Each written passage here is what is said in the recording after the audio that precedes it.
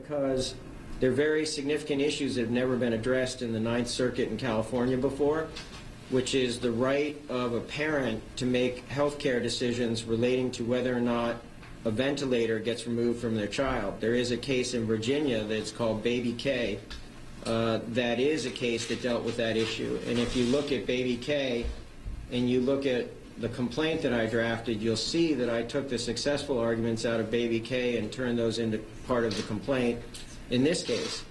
And the court can say that this is such a fundamentally important issue, which we've seen, that the court can hear it even though the immediate issue is no longer of such urgency. So what the courts did, and really what the public did, and what the media did, was to buy time. And I'll tell you, if you're going to be fighting with somebody who fights dirty, do it in front of a group of people who got cameras and lights, because then they can only pull so many things no matter who they hire as their PR person. But isn't the hearing moot in terms of Jahi? Isn't this case tomorrow essentially moot? No, because there were two issues. One is the restraining order and the order for feeding, to not take her off the ventilator and to give her support. The other is the bigger issue of her constitutional rights were affected. That part's still there.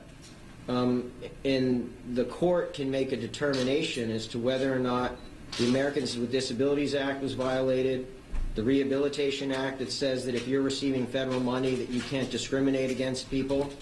And if you read Baby K was about a child with a brain injury that they said was so severe that the hospital wanted to take her off a respirator. And in that case, the court said that you could go forward on the Rehabilitation Act question and on the ADA question. And we've involved two other issues, which is the freedom of the expression of religion and the right of self-determination of your medical care. So those things the court can either decide to continue forward, which because of the importance might do, or the court might say, Mr. Dolan, this has been rendered moot by the removal of Jahi. Is this U.S. District Court? Where exactly are you? It's U.S. District Court, Northern District in Oakland. The one on Clay Street? Yep. So in front of the magistrate judge? Nope. Or another? Judge Sandra Armstrong. Armstrong? Mm-hmm. What time is that again? I believe it's at 1 o'clock.